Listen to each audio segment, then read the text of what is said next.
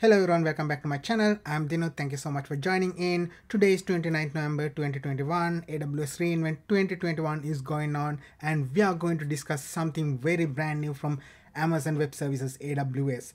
So today AWS released a completely new feature under AWS Migration Hub called refactor spaces, and you can see under the Migration Hub this refactor spaces is available and it is under preview. This capability will seamlessly reduce the networking complexity when refactoring your large monolith applications into microservices. In this video, I'm going to demonstrate these capabilities by picking up a smaller monolith application and then how that networking traffic can be routed into the microservice applications without even changing your monolith application code. So let's get it started.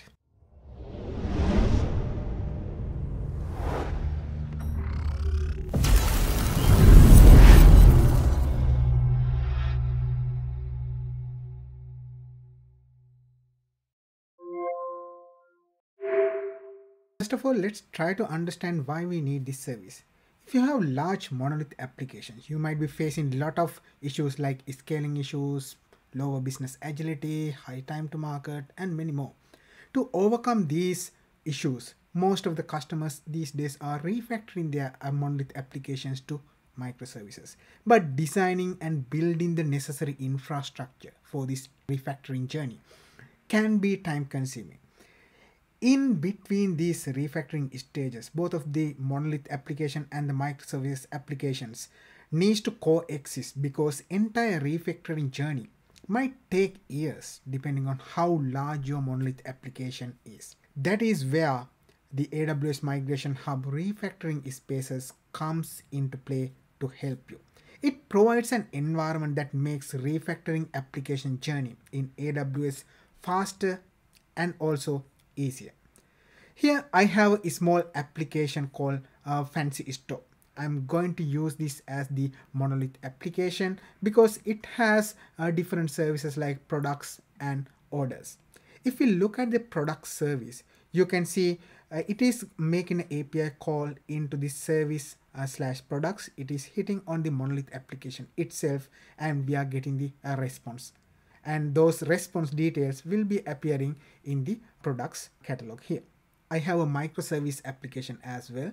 So I have segregated this product service into a different microservice and then that is running on products different URL. And also you can see the URL pattern can also be different. It is on API / products and also it is returning the same list of products, but to identify these services are coming from the microservice based application, I have put a small prefix here MS denoting the microservices. Now, if we look at the underlying infrastructure, how does it look like? If we go into the AWS VPC, I have the multiple VPCs here. I have the microservices VPC, monolith VPC. Inside the monolith VPC, I have my monolith application running inside the EC2. I have another VPC for the microservice and then that is running in separate EC2 with my products microservice. On top of both of them, I have created a load balancer and I have my monolith ALB as well as the microservices ALB. So that's why I'm accessing the monolith application using the monolith ALB. I have mapped it into my domain name and then in the same way my product service is mapped into my microservices ALB. If you are doing this in a real world scenario, not only this application can be in a single AWS account, it can be in different AWS accounts as well, like this. So you have a separate AWS account. In that one you have the monolith VPC and separate AWS account or multiple AWS accounts with the microservices VPC. So before doing the microservices implementation, we need to prepare our environment such that all of our traffic, let's say when it comes to the services products endpoint, we should be able to route these services products not to the monolith application, right, into our microservice application without making any code changes into our monolith. To do that, what we do is in refactor spaces, we create the environment within that environment, actually it will provision a AWS transit gateway such that when you have multi-account infrastructure, it can connect all of your monolith or multiple microservice VPCs through the transit gateway. And also, rather than sending the direct user traffic into the application load balancer, now after setting up the environment, you can send the traffic through the API gateway. So in that case, for specific routes, if you want to send the traffic not to the monolith, send it into microservices, you can make those configurations easily with the refactor spaces. So now let's go into the migration hub refactor spaces, go into the environments, and let's try to create a new environment. As my application is Fancy Store, this is my Fancy Store environment. Then I will click on next. Now you can see a small diagram here denoting this is my environment look like. Everything about this monolith application, microservices, and also this routing VPC, right? Everything will be part of the environment.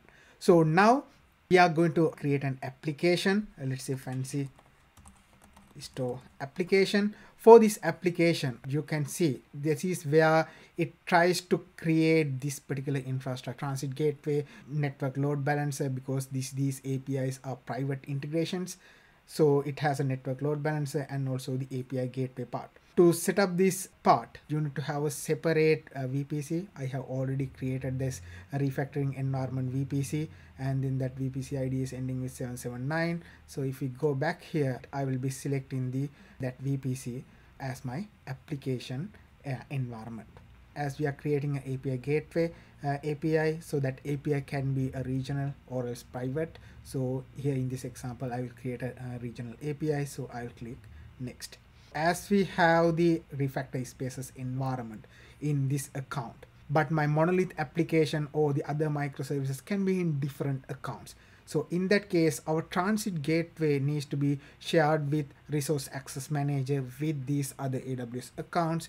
So in that case, you can add those account IDs here, or else you can share your transit gateway with your AWS organization as well.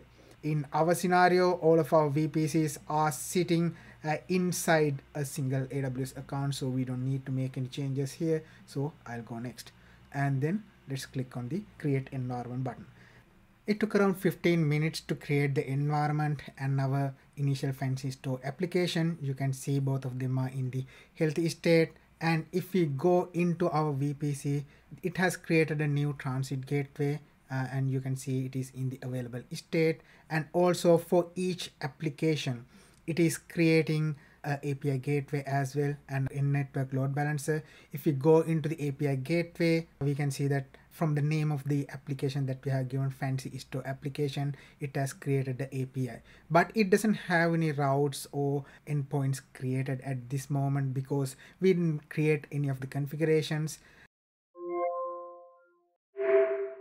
Let's create a service. Service means RESTful APIs where our application business logic is running. For an example, we have our monolith application running inside this domain name. So let's try to create a new service for this monolith application.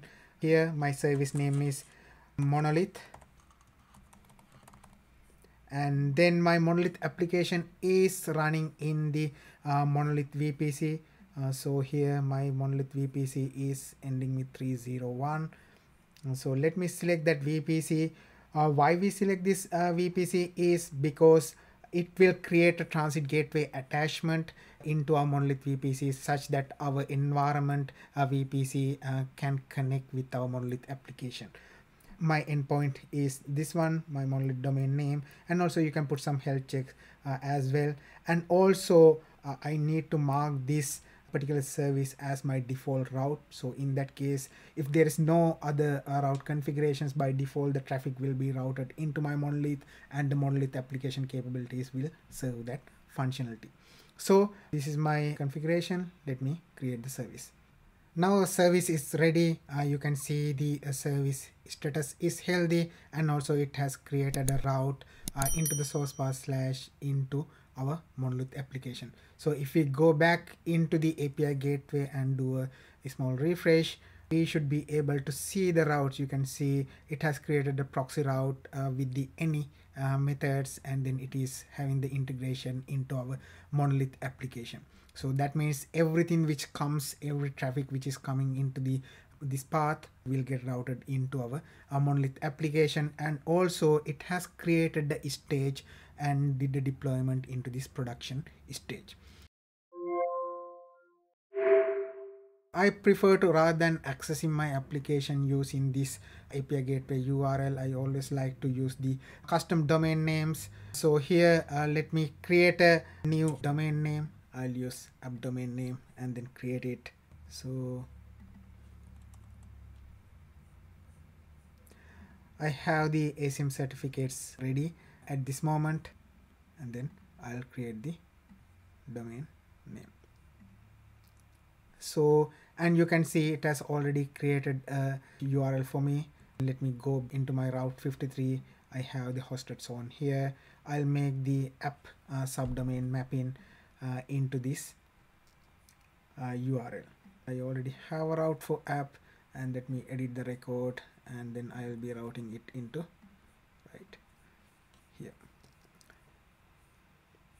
Now I have the kind of domain mapping. Then we need to map our custom domain into our deployed stage. So here I'll select my fancy store app, and the production stage I need to map it into my root path. So I'll keep the path empty, and then I'll save it. So now if I copy this domain name and then open up a new URL, HTTPS, we can access our monolith application. The difference is all of our requests are routing through our API gateway, going through the network load balancer and the AWS transit gateway. Then it is hitting on the monolith application load balancer and reaching our monolith application EC2s. We can access all of the functionalities, and you can see all the functionalities are working fine. Our next step is this product service. We need to send it not to our monolith application, we need to send it to our newly written microservice. So to do that, let's go into the migration hub. So if we go into the application, fancy store application, we can see the services as well as the routes. So let's create a new service for our products microservice. Products microservice is deployed under the microservices VPC ending with 584F. Let me select that VPC 584F. Now my endpoint is this one, my product service, and then I need to route let's say this monolith / service products, everything under this, even including the subparts, into my newly written microservice. To do that, so I'll go here. Source path is / service products, include all the paths, all the methods, and I'll click on create service button, and then it will create my product service. Now our product service is created. So if we go back into the API gateway and look at our API, you can see we have our initial proxy created for our monolith, and then this is our monolith. And additionally, for our / service / products, this another proxy got created, and then that is sending that traffic into our products microservice. Now if we go back into our fancy store, our app URL, initially we got the product details like this, but as we written our microservice, we have included a small prefix called ms. When we refresh our URL, we should see ms prefix is coming like that. So that's how you can use the refactor spaces. So what we have done is we have created an environment. So once you create it, it will create a transit gateway setup, and then you can share it with multi accounts as well. And afterwards you will create an application. When you're creating the application, you provide a VPC for your initial setup for the network load balancer, as well as it will create a API gateway.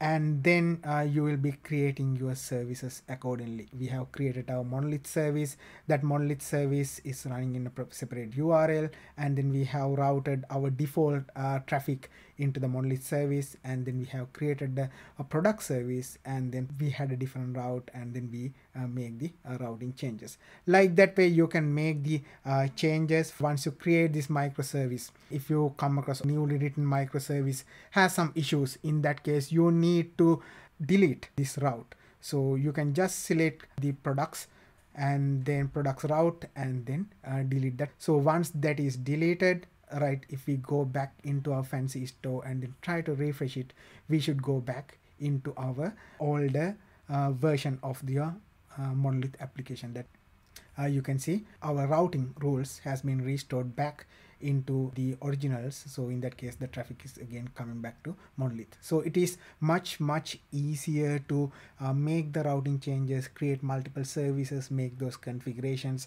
Imagine that if you want to set up everything by yourselves, so you need to have a proper AWS team, AWS engineers in your project to make that those configurations available, and also for every microservice you need to go and then make those changes. That's a big hassle.